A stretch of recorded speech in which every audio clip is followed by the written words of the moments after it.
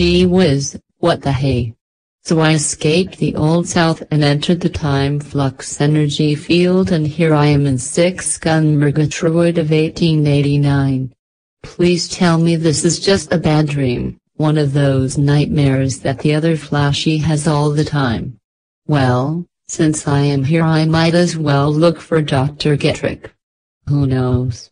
He might be here in this time period. I must say I don't care much for the architecture of MERGATROID in 1889, but I guess I can deal with it.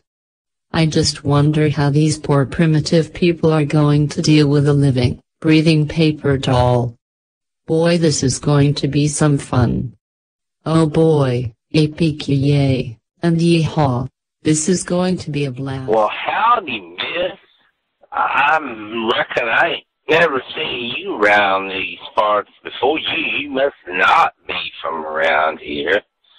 Oh, you're a pretty sweet thing.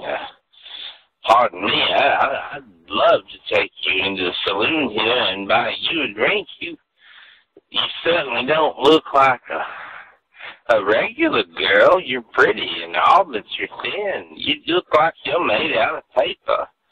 I don't know where you came from, but I'd be quite honored, yes, if you come in here to the saloon and have a drink with me.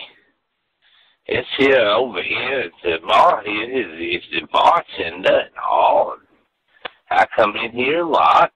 My name is Jake, and this Miss Nellie here has a brothel and all, and I ain't saying you're that kind of girl at all. But you know, if a girl hits hard times, it's always an option here, and I'd just be quite honored if you would sit here with me and have a drink. Well, Jake, you are much, much nicer than any human I have ever encountered before. I have never ingested alcohol before, so I have no idea how it will affect my system. You are right about me being made out of paper, but I do also possess human DNA. But anyway, Jake, my name is Flashy and I am here looking for Dr. Getrick. I must find him and talk to him.